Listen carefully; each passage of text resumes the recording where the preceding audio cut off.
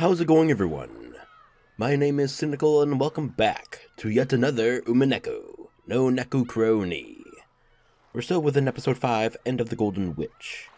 And if you want to get caught up, the playlist link, as always, is in the description down below, so go ahead and check it out.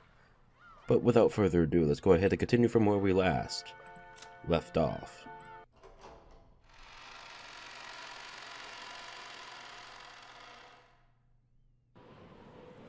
Bachelor did nothing but gaze blankly out the window. The fighting between the relatives went on without end. Productive. At first, the relatives had crowded around the study. Oh.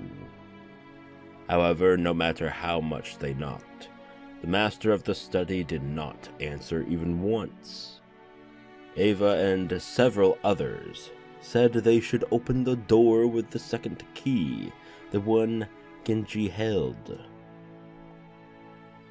However, in a flash of brilliance, Natsuhi said that Kinzo had been in a particularly bad mood and had taken back the key he'd previously given Genji, which meant that he now had both keys himself.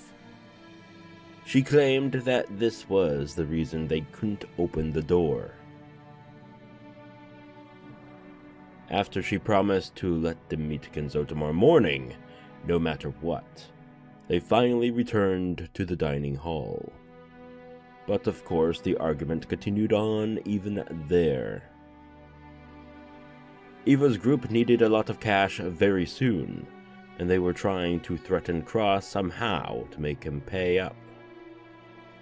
Apparently, Bachelor solving the epitaph threatened Cross's position as the successor, which gave the others a powerful tailwind.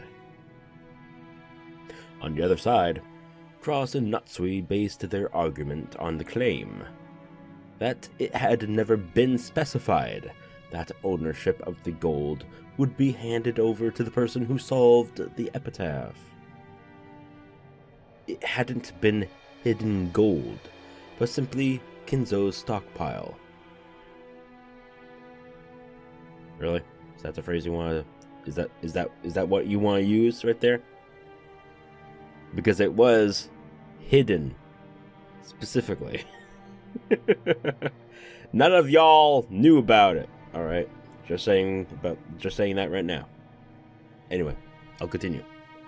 And it was still Kinzo's property, which meant it would naturally be distributed after Kinzo's death with the rest of the inheritance. Once they made that claim, Eva's group once again started demanding to be allowed to see Kinzo. It had probably been obvious to them from the beginning. This sibling fight could only be settled by Kinzo. This was obviously a confrontation between Eva's group, which wanted cash fast, and Cross, who was hiding his lack of funds, but still didn't need money right away.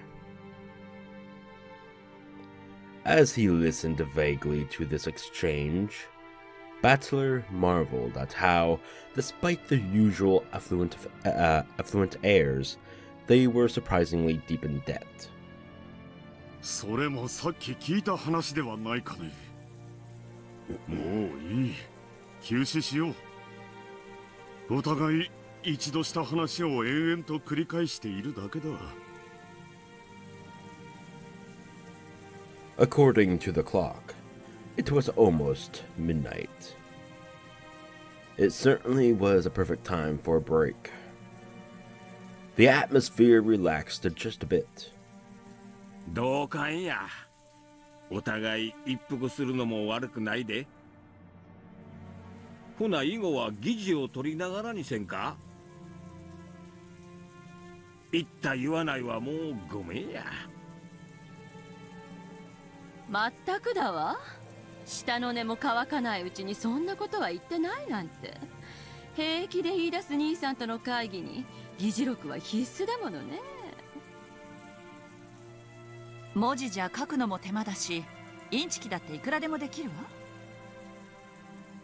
そうだね。兄貴、こいつは動くのか？オーディオセットかね。なるほど。それならば疑似を手書きせずに済むし、捏造もできんね。Good idea. 互いにとって公平だ。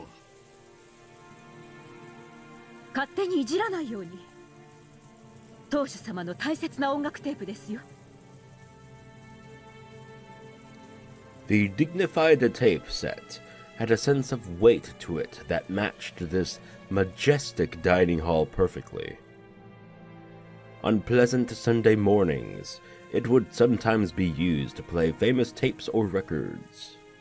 However, right now, it was the most neutral and impartial conference record keeper around. Rudolph fished randomly around the cassette rack, searching for a blank tape. And every time he found some tape with sophisticated music on it, he'd complain about how pompous it was. Ho-ho. 失礼します。Oh? お呼びでしょうか。休憩することになったの。申し訳ないんだけど、何か飲み物を用意してもらえないかしら。ビスケットみたいなものがあってもいいかもね。かしこまりました。すぐにご用意いたします。あと、ごめんなさい。風邪薬あるかしら。さっきから熱っぽくて。なら無理は良くないな。休みたまえ。ローザがいいと思うなら好きに休めば。私ならこの大事な会議中に風邪くらいじゃ休まないけどね。そうかね。私は遠慮なく休ませてもらうよ。夏日、私たちも少し休まないかね。はい、あなた。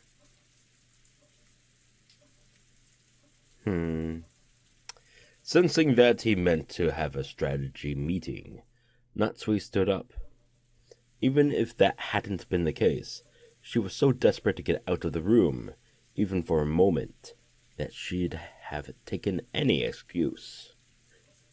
Cross and Natsuhi left the dining hall, and the tension in the room truly relaxed.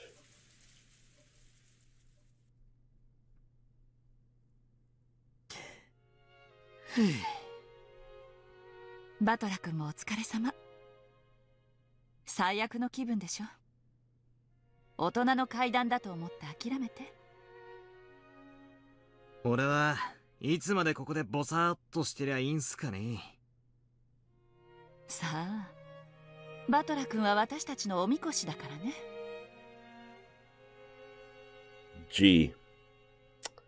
Thanks. 眠い？古典の授業程度には。今夜はどうせお父さんは現れないでしょう。クラウス兄さんたちが戻ってきたら、バトラ君はもう戻っていいかと提案してみるわ。よろしく頼むぜ。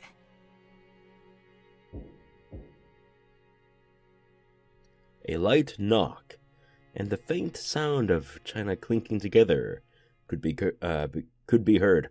Sorry. 失礼します。 Oh, we've barely seen any of you, ha! Damn, okay. Hello. お茶をお持ちいたしました。 Hello.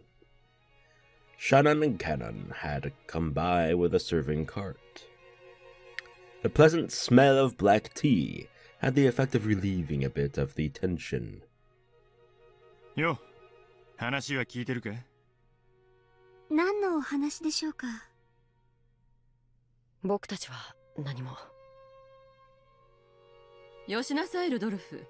教える必要は何もないわ。僕たちは家具ですから、親族会議のお話には関心ありません。そうね。それが賢い返事だわ。深夜勤なの？大変ね。そういうお役目ですので、ご用命いただけて嬉しいです。そうかもしれんな。することもなくぼんやり起きてる方がしんどいもんや。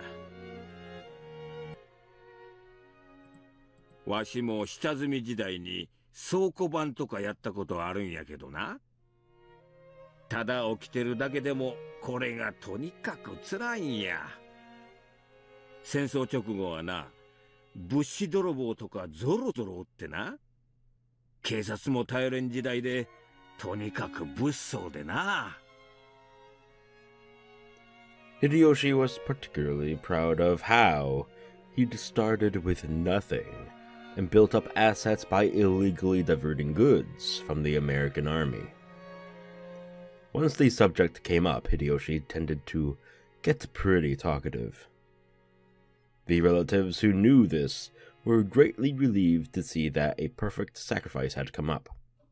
バレたら一大事や。アメさんは怖いで。牛肉食っとるからパワーも桁違いや。捕まったら最後銃殺刑かデスバイハンギングや。わかるか？デスバイハンギング。いや、それでな、わしは思うたんや。肉や、肉や。日本人はもっと肉を食わなあかん。そしてわしは胃袋をつかむ商売を始めなあかんという典型を受けたんや。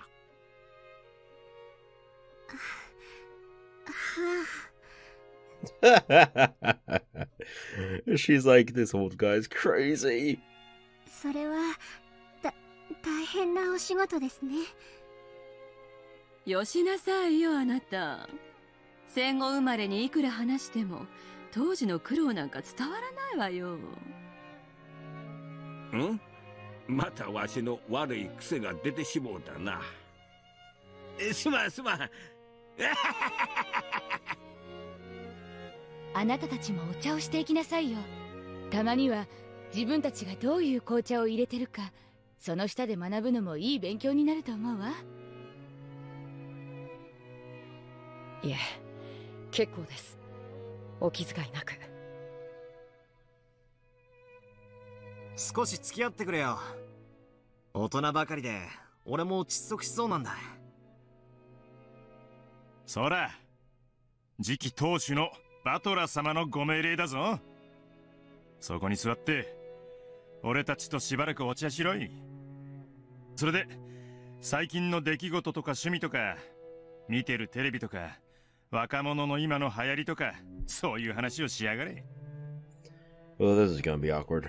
俺たちの勉強になるからな。明暗ね。ほら、二人とも座って。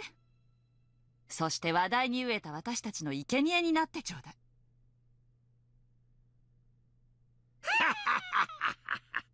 そうやな。若い子と話をしよう思たらキャバクラでもいかんとこの年では難しいわ。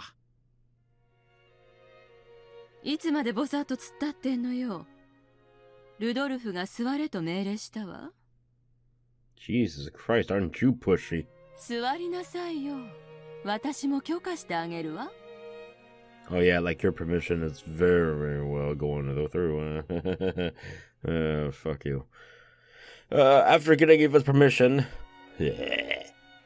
Shannon and Canon looked at each other and finally obeyed, nervously. For a while, the two were pounded by questions and became the relatives' playthings. Lovely. By the way, I may be, you may be noticing some things. I'm coming down with a little bit of a cold, so if I slur my words here and there, again, I apologize. Anyway, then, a reserved knocking sound can be heard. All of these servants tended to knock in a similar manner, so no one found it strange. However, Shannon and Cannon turned around with surprised looks on their faces. Why? What? The servants here today included the two of them, Genji, Kumasawa, and Goda. Goda had the midnight shift at the guest house. Kumasawa had gone to bed in a spare room in the guest house. The two of them were right here, so Genji was the only person left. But they knew very well that Genji wouldn't knock like that. 誰だ? Okay, what the fuck is going on? 開いてるぜ。勝手に入れよ。Rudolph didn't recognize the knock either. When he asked, who is it? Sorry. Clear my throat. It became apparent that no one knew whose knock it was. After that, the same knock knock repeated just once more. Could it be that someone had their hands full and was asking that the door be opened for them? As a slightly odd feeling began to encompass the room, the sound of the large clock in the hall could be heard. It was a sign that October 4th had ended and October 5th had begun. Well, this is getting a little eerie. Let's step back in time a bit. Oh, come on, no, please. Son of a bitch. Oh, great, these two. Okay. At this time, Cross and Natsuhi were a ways off, in a deserted corridor on the second floor. もうそれしか手はないのかね。はい。明日一日、同じ手はもはや通用しないでしょう。これ以上を渋れば、エヴァさんたちはお父様を監禁しているなどと主張して警察に訴える可能性さえあります。もうこれが限界です。Dun dun dun. Just finally accept it, man. バトラ君が黄金を発見するのが全く想定外でした。あれさえなければなんとかうまくやりくりできる筋書きを考えていたのですが。私がかけるといつもこうだな。いつも想定外のことが起き、絶対確実だった話がおかしくなる。明日の朝、お父様の部屋が空っぽであるということにします。源氏と口裏を合わせ、早朝に森へ出かけていくのを見たと言わせましょう。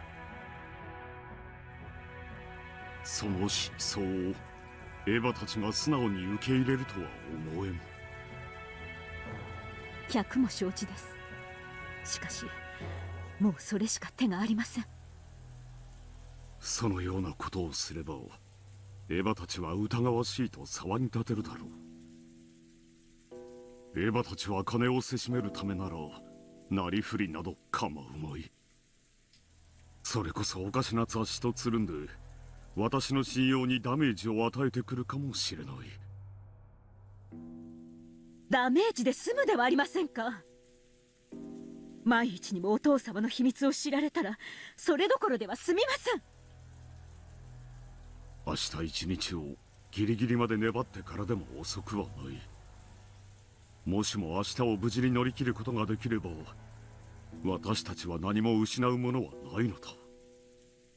焦って失踪という切り札を切る必要はない。彼らがお父様を監禁していると騒ぎ立て、そこに失踪していたと返すのですか。その方がはるかに疑いを招きます。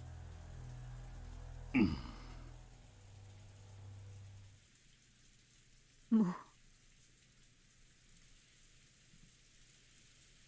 What the fuck? Something popped up on my monitor. Go away. Terribly sorry about that. Okay, anyway. Natsuhi, you were crying. Okay. お父様にお休みいただきましょう。これ以上は無理です。落ち着きたまえ。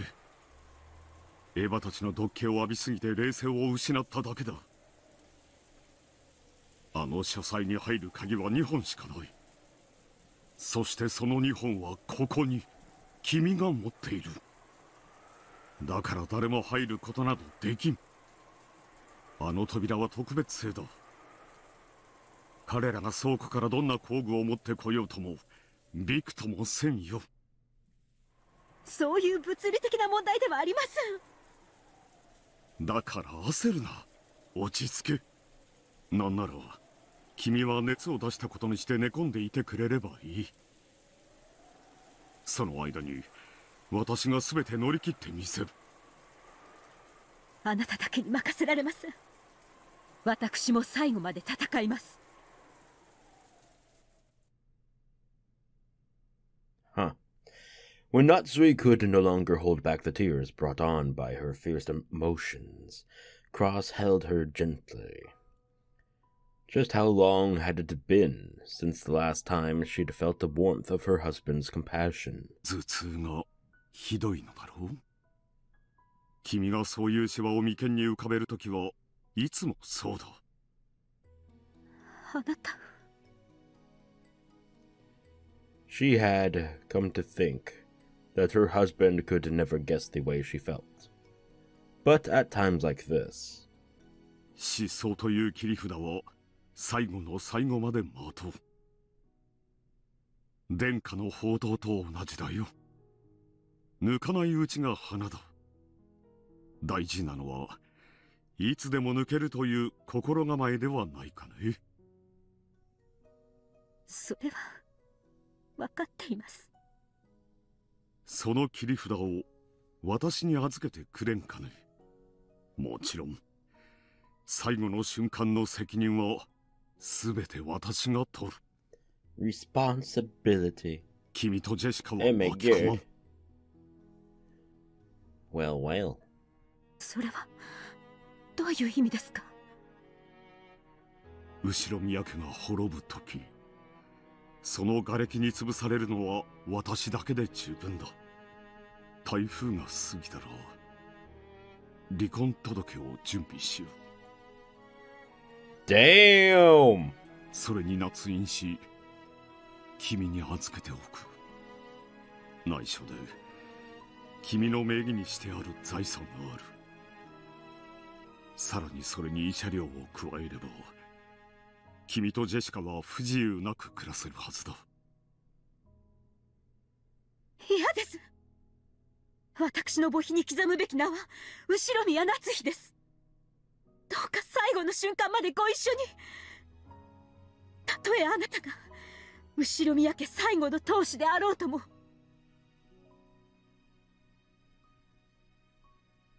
夏日を最後までどうか。当主夫人であなたの妻でいさせてください。Cross's existence was founded solely upon the trust and power of his assets as a financial fixer. If either of those weakened, nothing would remain. If they used the trump card of Kinzo's disappearance, they would lose one of these two essential supports. It was like offering your right arm in exchange for your neck being cut. It was probably better than losing your head, but you still might die from the blood loss. And even on the off chance that you did survive, you'd have to bear a heavy wound that wouldn't heal for the rest of your life. Cross was prepared for even death. Understanding this, Natsuhi buried her face in Cross's chest and cried. Boo-hoo. お取り込み中、失礼いたします。 Yes. The sudden appearance of Genji's voice made Natsuhi jump back. and hurriedly wiped the tears from her face. Cross stood in front of Natsuhi, shielding her. 源氏さんか。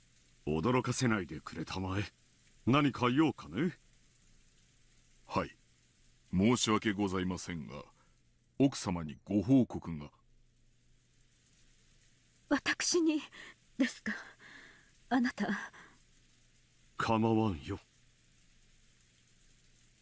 Cross left Natsuhi's side, went to a window a short ways off, and gazed at the windy and rainy rose garden.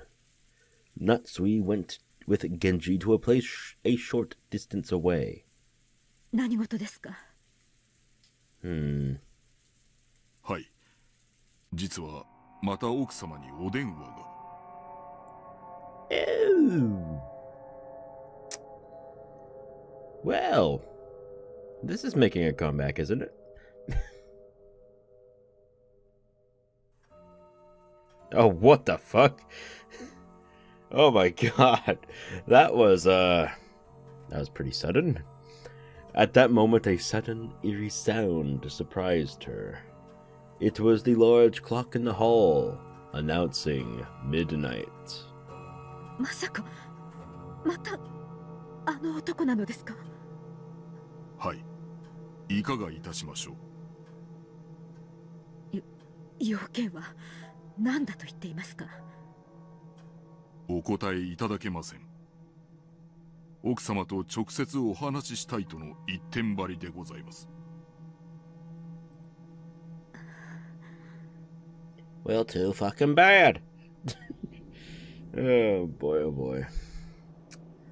Again, a phone call from the man who claimed to be taking revenge for something that happened 19 years ago. 19 years ago. That was just 1 year before Jessica and Battler were born. In Natsuhi's eyes, the gap between 19 years ago and 18 years ago was immense. For a long time, she had been unable to fulfill her role of creating a successor for the Ushiromiya family, and had been treated very coldly. But then, she finally gave birth to Jessica, and became able to call herself the Ushiromiya successor's wife, with her head held high. So in her eyes, Ushiromiya Natsuhi began 18 years ago. That's why everything before that, including the events of 19 years ago, contained nothing but hateful memories. And something from the last year of that hateful period is whispering vengeful words from the other end of the phone. I can still hear the roar of the sea. いかがなさいますか。私の部屋に転送しなさい。主人には内密に。かしこまりました。From the very beginning, Genji had guessed that she wouldn't want Cross hearing about this phone call. That's why he had told Natsuhi covertly. Natsuhi ordered that he transfer the call, told Cross that she would turn in for the night, and left at a quick pace.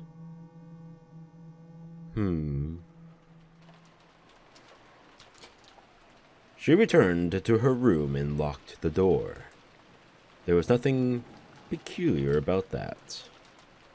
In the Ushiromiya family, hallways are like public roads. There's no special meaning in locking the door when you enter your own room. This is what she told herself. Then, as though it had been waiting for her, the telephone rang. Genji had probably transferred the call. She took a deep breath, readied herself, and picked up the receiver. もしもし。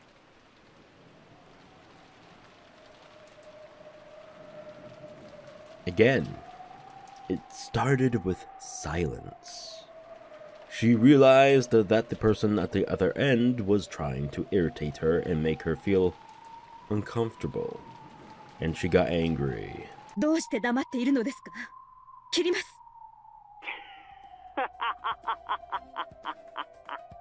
切るなよ、母さん。もう少し声を聞いていたいんだからさ。Again, that unpleasant voice. 私を愚弄する気ですか。要件を追いなさい。母さんと遊びたい。は？何を言っているんですか、あなたは。私はあなたとなど遊びたくありません。親族会議で疲れたんだよ。持病の頭痛がだいぶ辛いんじゃないかい。余計なお世話です。Just the fact that he knew her headache was troubling her made a shiver run up her spine. 頭痛になるのは頭が凝ってるからだ。そのままベッドに入ったっていい夢は見られないよ。だから余計なお世話だと言っています。切りますよ。Natsuhi forcefully yelled that she was hanging up, but in actuality, she couldn't. After all, being at the receiving end of the phone call was much better than the alternative. If she hung up violently, this person might then call someone else. 頭のこりをほぐすためにちょっとだけ遊ぼうよ。何、時間は取らせないよ。あなたと遊ぶ気などありません。母さんの名前はナツヒ。名前に季節を持ってるね。いい名前だ。でもナツヒだからって夏が好きとは限らない。母さんが本当に好きな季節は何だね。それをあなたに教えると思いますか。教えてくれないなら俺が切るよ。いいのかい。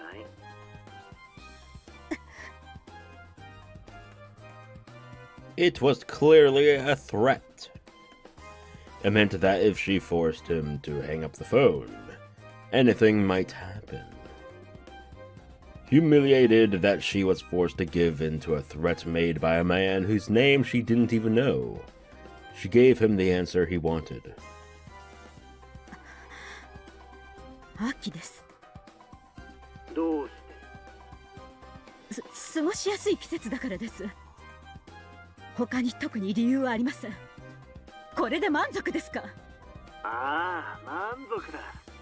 やっぱり母さんの好きな季節は俺と同じだったよ。Special. 俺も秋が好きなんだ。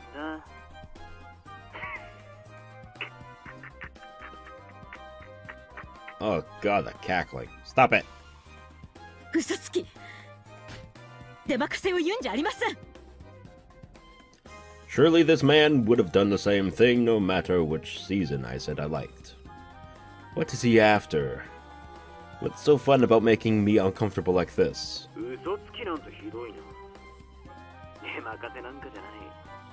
俺は母さんが秋が好きだって確信してたよ。証拠を見せてもいい？証拠？ああ、母さんの部屋に時計はあるかい？時計？ええ、ありますが、それが何か。In Natsuhi's room, there was a beautiful antique clock with an intricate design. Cross had bought it for her as a birthday present long ago. 今は0時7分ですね。もう眠いので、茶番を早く終わらせなさい。その時計、持ち上げてみてよ。どうしてです？いちいちうるせえな。俺の言うことにお前は歯向かうんじゃないよ。黙って言われた通りにすればいいんだ。 The tone of the man's voice suddenly went low, turning into a threat. It made his displeasure clear. At first, this man seemed to have a calm way of speaking, but on the inside, that wasn't the case at all. If she enraged this man even a little more, he would surely show his true nature right away. こうしてあんたに電話をしてるうちが花なんだぜ。あんたが19年前にしたことを俺はいつだってあんたの旦那や娘に話すことができるんだ。あなたが何の話をしているか知りませんが、夫や娘を巻き込まないでください。こうして私が電話を聞いていますから。なら言われた通りにしよう。Once again, the man threatened her in a low voice, as though warning her not to interrupt again. My head was filled with the pain from my headache, the sound of my beating heart, and the roar of the sea. I can't disobey him anymore. As the man had ordered, I lifted up the antique clock. There lay what appeared to be a single playing card. Is it the warranty for the clock? Thinking this, she took it and turned it over. Well. What is it? Show us, you bastards!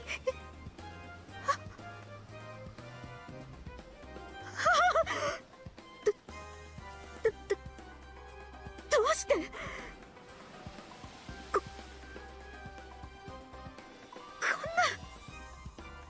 あんたの頭痛が少しは引いたなら嬉しいんだけどな。嬉しいって言ってよ。母さん。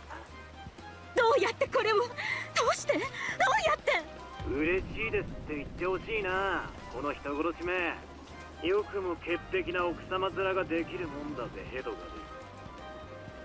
そのヘドがあんたの夫や娘にもぶちまけられたいかい。嫌だろう。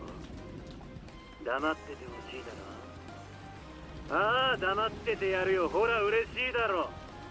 嬉しいだろ。嬉しいです。嬉しいです。だからやめて。夫と娘に構わないで。何が要求ですか？お金ですか？いくらですか？金なんか欲しくないよ。俺の傷は金をいくらってだって癒せない。だが薬なら。そうだな。それは軟膏みたいな。ねっとりドロドロして糸を引く。それはあんたへ俺の恨み縁だ。そいつを塗ってる力、痛みが抑えられないんだよ。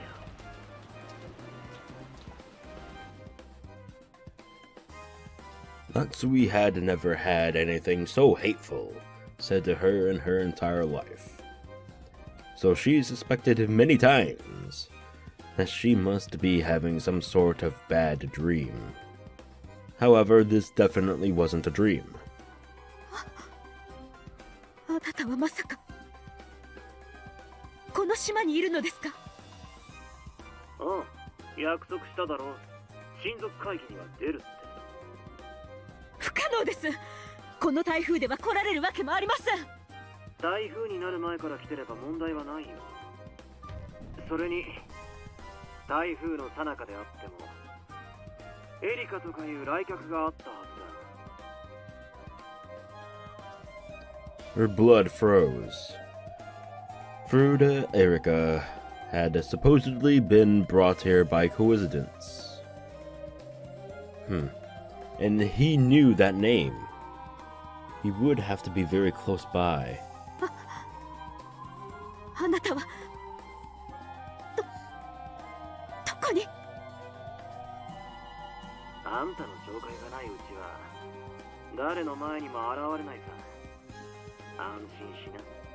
おっと、俺を探しても無駄だよ。あんたの屋敷は広い。電話だってそこいら中にあるしな。あんただって俺に会いたくないだろ。それとも俺を見つけ出してみんなに紹介してくれるのか。ジェシカにも紹介してくれよ。一つ上の兄ですってな。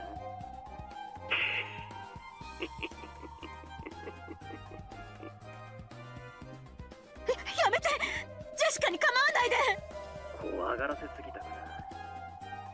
今夜はこれで勘弁してやるよ。だが忘れるな、あんたは俺に逆らえないんだ。分かってるな、母さん。はい。今夜はこれで電話を切るが、明日の朝まで命令がある。何ですか？あんたは今夜もその部屋を出てはならないし、どこにも電話をかけてはならない。電話がかかってきても取ることも許さねえぜ。そして今すぐ明かりを消し、布団をかぶって寝ろ。そしていつもの時間に起床しろ。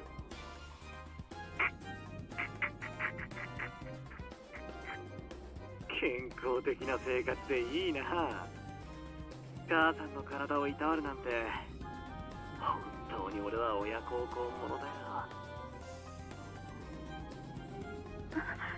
わかりました。今すぐ出ます。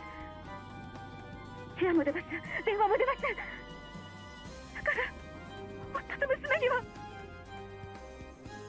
母さんが俺の命令を守る限り、あんたの秘密は守ってやるよ。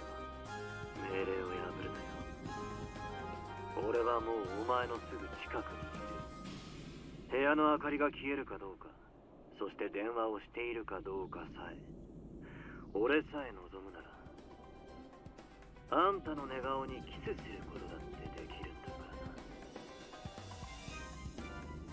らな。守ります。約束は守ります。だからやめて、もうやめて、やめて。 As she screamed, Natsuhi took the card she had found under the clock and crushed it up into a little ball. It had a pattern on it like a tarot card. And also that. The kanji for autumn. Ah, okay.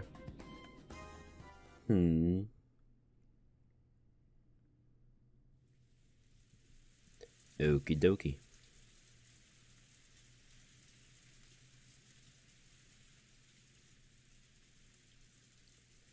Let's step back in time once again.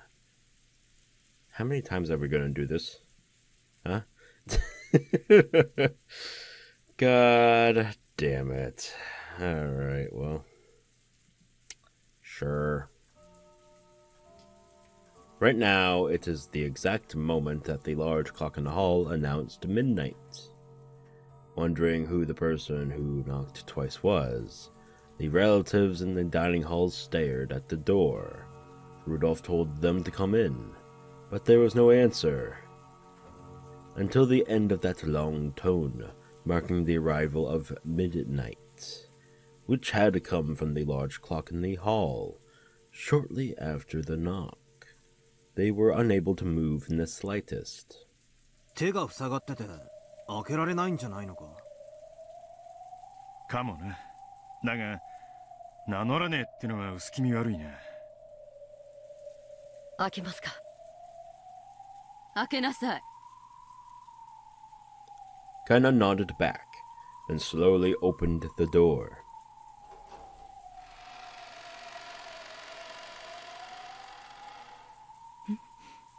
それは。これは親父の封筒？ Right behind the opened door, on the floor of the hallway, lay the envelope. 廊下には誰もいません。これを置いて立ち去ったのでしょうか。The adults flew out into the corridor as well, but they could find no trace of anyone who might have knocked on the door. Just about an hour ago, Shannon and Kenan had come in to serve tea. That whole segment was an hour? Are you sure about that? Did not seem like an hour, but okay, if you say so. At that time, everyone had seen that nothing lay in that spot. Someone came, knocked, left an envelope with the mark of the one-winged eagle on it, and left.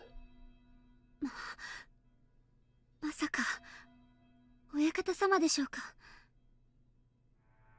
考えられない話じゃないわ。この屋敷で誰と呼ばれて返事をしないのはお父様くらいだもの。ありえないわ。ならどうしてお父様は堂々と入ってこないの？そうやな。お父さんだったらノックなどせずいきなり入ってくるやろな。今この屋敷は戸締まりがされとるんやろ。ならここに手紙を置くことができるんはクラウスさんか夏日さん、そして源氏さんの誰かしか考えられんで。By this point, the mansion had been completely locked up. Therefore, the cousins in the guest house, Nanjo, Goda, Kumasawa, and Erika, could not have come here. Furthermore, since Cross, Natsuhi, and Genji were the only three who weren't in this room, one of those three had to have been the one who set that letter down in the corridor. So, it was very likely that Cross and the others had placed the letter there to make it seem like a message from Kinzo. なるほどね。お父様の名を語ってバトラ君を次期当主に認めないみたいなことが書いてあるのよ。バカバカしい兄さんめ、よくもこんな子供騙しを。別に俺は次期当主なんて興味ねえぜ。諦めろ、それがお前の運命なんだよ。とにかく中身を読んでみようじゃねえか。Rudolph set the letter on the dining hall table and let everyone see the front and back to show that there were no tricks or hidden mechanisms, almost like a magician does before performing his act. この封筒は間違いなくお父様の封筒なの？ええ、間違いないわ。お父様が神書に好んで使う封筒よ。どう、シャノンちゃん。はい、私の目にも親方様が使われる封筒に見えます。だからってお父様が書いたってことにはならないわよ。兄さんならお父様の書斎の引き出しからひょいと手に入れることなんて造作もない話だわ。クラウス様とて容易に書斎には入れません。封筒を盗み出すなど難しいことかと。開けてみようぜ。それから考えても遅くないはずだ。何か入ってるな。なんだろうな。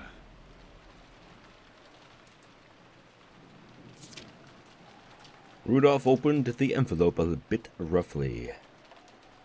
Then, they folded the letter, and a glittering object as well fell out.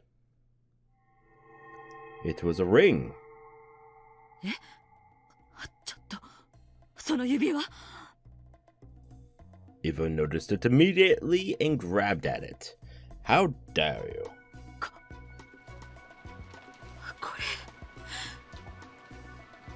お父様の指輪よ。当主の指輪だわ。なんやて？ほんまか？間違いなくお父様の指輪なの？レプリカということは？これは本物よ。私はいつかこの指輪を自分の指に通してやるとずっと夢見てきたのよ。お父様が指にしてた時から私は誰よりもこの指輪のことをよく知ってるわ。 Weird. これはお父様の指輪よ、間違いなく。どうしてここに？じゃあやっぱりこの手紙はお父様が。こりゃ差出人は親父じゃねえぞ。もっと面白い。じゃあ誰からの手紙だってんだ。後宮家顧問錬金術師、Oh. 黄金の魔女ベアトリーチェ様からだぜ。Rudolph showed everyone the part of the letter where that was written. It really did say that. ベアトリーチェから？ How? なんて書いてあるの？読むぞ。 Okay, good. Because I don't want to read it. Congratulations. Really? English? バトラ様が碑文の謎を見事に解かれ、黄金鏡にたどり着きましたことを認めます。黄金はすべてバトラ様のものです。そして後宮家の新しき当主もバトラ様です。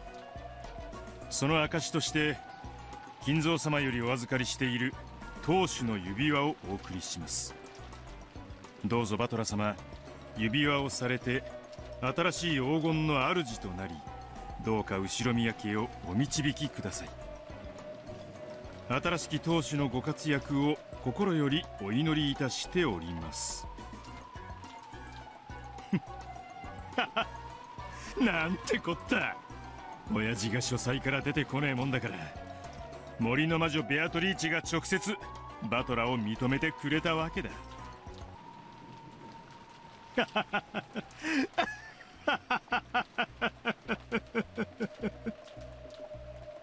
バトラ君、この指輪はあなたが持つのよ。これが当主が身につけるべき特別な指輪。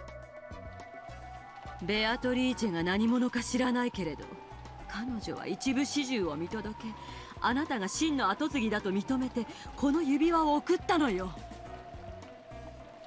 いいんすか、こんな重要な指輪を。ああ、いいんだ。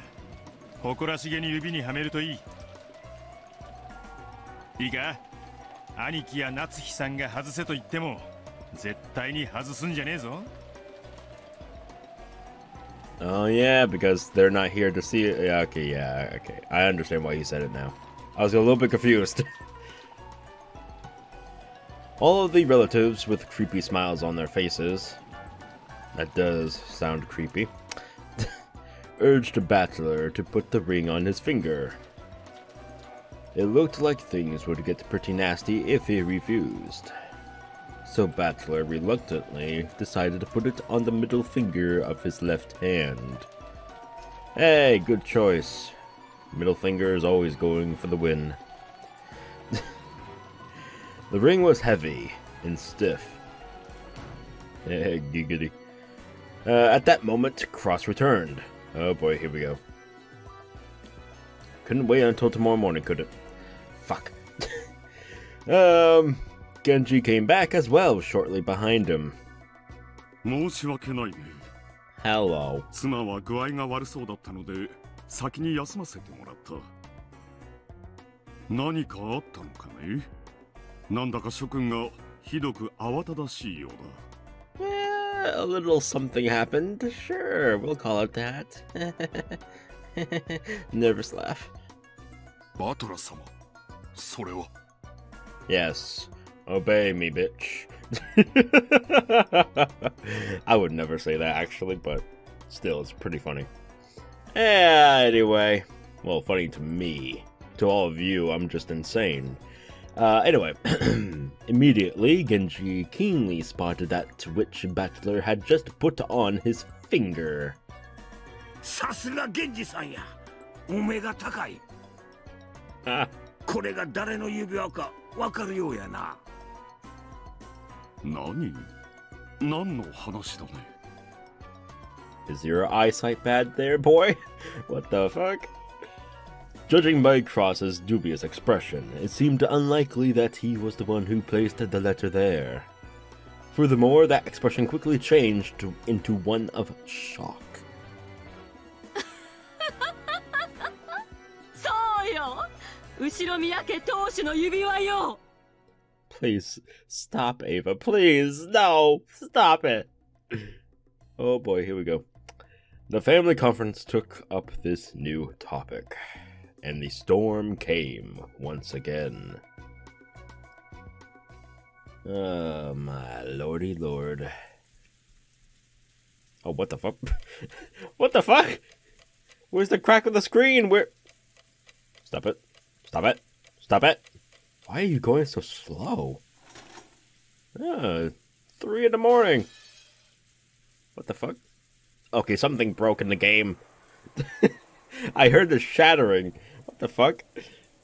But there's no visual effect of the cracking in the... Oh, okay. Okay. You know what? That's not my fault. That's the game's fault. Don't blame me. Anyway, that does signify the end of this chapter. If there's no crack, there's a clock, and that clock sprung 3 hours ahead. Things should get interesting. I think I got an idea of what to put as a title, but the thumbnail escapes me. Gonna have to have fun with that one, aren't I? Anyway, I don't know what to say about this chapter. It was something. I'm actually not happy or frustrated or anything. I'm just neutral. This chapter was just meh. You know, just meh. Huh. Okay. Well, hopefully the next one will be a lot better, huh? That was a little bit of a lackluster, huh? Well, that's that. Unfortunate. Nothing really huge happened except for, I guess, the phone call and then the ring thing. Well, I hope you all enjoyed nonetheless. If you did, please leave a like, share the video, and subscribe to the channel if you haven't already, because there will be more Umineko and Higurashi soon. So stay tuned for that.